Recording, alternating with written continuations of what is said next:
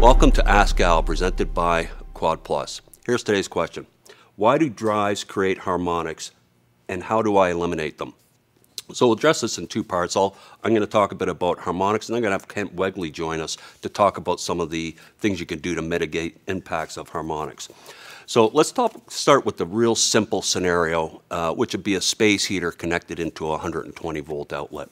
And you can see the waveform here, and you see the current waveform, and that's the particular problematic part of harmonics is non-sinusoidal current. So in the case of a space heater, you see the current is rising proportional linearly with the voltage. And in that scenario, if I were to do a Fourier analysis to look at the harmonic spectrum, you would see just the fundamental frequency. And that's what we see at 60 hertz. Now, let's take the other extreme and look at what it would be with a square wave of current. And so here you can see the square wave of current with the sine wave voltage and the spectrum. You see all of these harmonics. And for a pure sine wave, the perfect sine wave, it would be all of the odd harmonics going on to infinity. And what those higher frequencies do is they provide that leading edge on the current. So on the square wave, that very fast leading edge and then the very fast dropping edge. Because at the end of the day, and fundamentally, frequency comes down to rate of rise. So the faster something's rising, the higher the frequency. Now, a perfect square wave is not practical. So let's look at what you'd see typically in the field. And this waveform is of a AC drive, a 6-pulse drive. Looks like it's probably running lightly loaded. And you'll see that you've got the two humps on each cycle of current. And then if you look at the spectrum, you'll see predominantly the 5th and the 7th, and the 11th and the 13th. With a 6-pulse converter, what you'll see is every multiple of 6 plus minus 1 are the predominant harmonics that you'll see. And then you'll see that also gives you some voltage distortion. So we're running at about 75% current distortion and roughly 8% voltage distortion in this scenario. I've found a great tool online that can help you to understand how you can use sine waves and combining sine waves to create virtually any repetitive waveform you want. And so here you can see this is the tool. The link to the tool is in our video description. But here I can bring in the 3rd harmonic, and you'll see here I start to bring in now the 5th harmonic, the 7th, the 9th, and the 11th. And you can see the impacts. And so you can move the content of each individual frequency around to see the impact on the waveform. The way how this impacts your power supply, let's just look at some electronics basics. And so here in this circuit, I'm just showing an inductor and a resistor. And I picked the value such that at 60 hertz, okay, it's a perfect voltage divider. And so I've got a 10-volt power supply, and you'll see 5 volts coming out at our measuring point.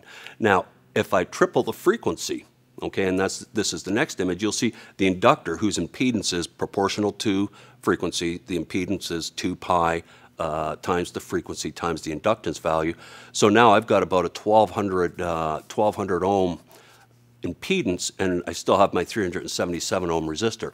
And so now I'm only seeing a quarter of the voltage across that resistor, so at that measure point. And so now if we apply this to a typical power distribution system, and you'll see in this drawing, we've got the supply transformer, which is 13.8 kV to 4160, and then we have our 4160 to 480 volt transformer, and then we have our variable speed drive load. So let's bring in the fundamental current. You can see here that I'm showing the current flow, and so that current flow and the path of that current to the drive is creating voltage drops at 60 hertz. Now, if I bring in the next harmonic, you'll see that it's flowing along the same path, but now it's starting to get different voltage drops because of the different impedance values. And so if I look at my measuring point, I'm starting to see a bit of voltage distortion, maybe substantially less than what I'm seeing at the 13 point, or substantially more than what I'm seeing at the 13.8 tie point. But at that 480 volt distribution, I definitely have distortion. Now, if I bring in the other harmonic, you'll see I start to get even more distortion. So this goes on and on. And so following that path of current, all of the components impact the voltage distortion, but then the voltage now impacts everything connected to your internal bus, to that 480 volt bus. So now if we go back to the scenario where we had a space heater, and let's bring that in, now we see its voltage is no longer sinusoidal. As a result, its current's no longer sinusoidal as well. Now, in the case of a space heater, it's probably not a big deal. However, when you get other loads, lighting ballasts, across-the-line motors, other switch mode power supplies, UPS systems, you can start to have real impacts on these components, and sometimes even resulting in premature failures or communication losses due to the noise. So it can become a very problematic issue, and which is why IEEE 519 regulates how much voltage distortion you're allowed to put back onto the lines. And so internally within your plant, to say, you know, if you want to have high harmonics at distorted voltages, go ahead. But at that tie point, the point of common coupling or now the metering point, they specify only a certain level of distortion because of these issues. So today we have Kent Wegley with us. He's going to answer some questions on his experiences with harmonics in the field.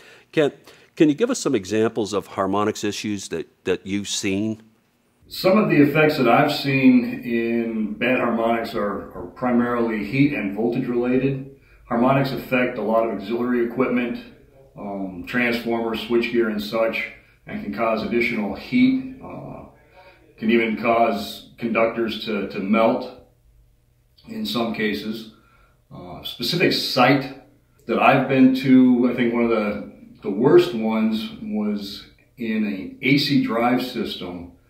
When the harmonic distortion was present, the unit would trip on overvoltage, even though the RMS voltage as measured with a meter was still reading 470 to 480 volts. The distortion was such with an AC drive system capturing the peak of the waveform, it was rectifying up to about 740, 750 volts, which is far above what a normal sine wave peak would be. Okay, so in your experience, what types of equipment are the worst offenders as far as generating harmonic currents?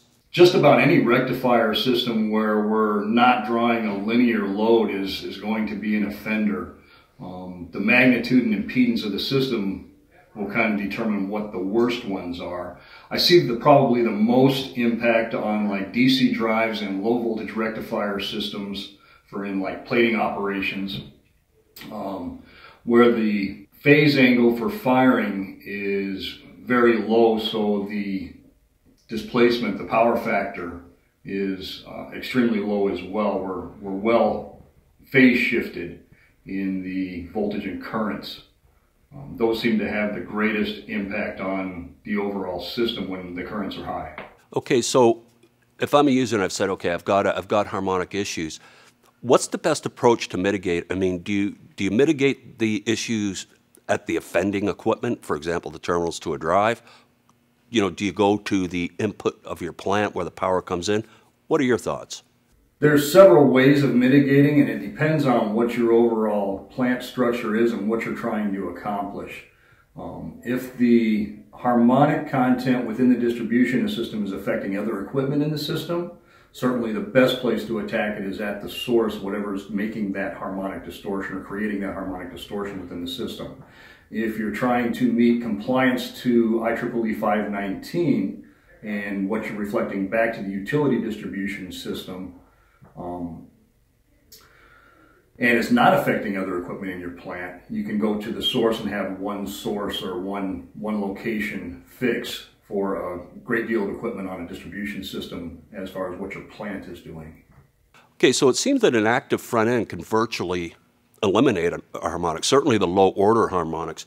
Now, can you also use an active front end to compensate for the harmonic content being generated by other equipment? To some extent. It depends on the manufacturer of the equipment and what capabilities they have in. Since the active front end system is modulating to the line side of the system to draw that current from the line, it can modify its current draw and actively compensate if the system is capable of doing that. That's all a matter of the manufacturer and the programming of the unit, as well as the magnitude that you're trying to compensate for. Okay, the other thing I've heard is a resonance, and that, you know, you have harmonics exciting a resonance. Maybe in layman terms gives us an explanation what a resonance is and how, if you run into this type of problem, you can resolve it. Resonance is a characteristic of any distribution system due to capacitance and inductance that are built into the system just as an effect of physics. And that resonance is going to be independent and shifting within the system, depending on if they have power factor correction, if there's static VAR compensation going on, voltage correction capacitors that are switching in and out. It changes the characteristics and it'll shift that frequency. The best way to do it is to slightly off-tune any filter systems from where that resonance is, or put some impedance between yourself and the source. The effect of resonance is it's like ringing a bell on the line when switching transients occur. You'll get a high frequency ring, or you'll get voltage distortions that are greater than would normally be because that impedance is changing at that frequency. Great, thanks, Kent. You're welcome, Al. Anytime. I think what we've gone, as we've gone through this episode, harmonics are a real issue that can result in real cost to your facility, both in your utility bill and premature failures of equipment. That includes both across-the-line motors, UPS systems, and any other pieces of equipment that are running off of distorted voltages. Quad Plus offers services to ensure IEEE 519 compliance, and we can help you if you need to mitigate any circumstances that you have. Just give us a call or send us an email. And as always, if you have a topic that you'd like me to cover in a future video, just send me an email at al@quadplus.com. Thank you for watching. Remember, always work safe, lock out, and tag out.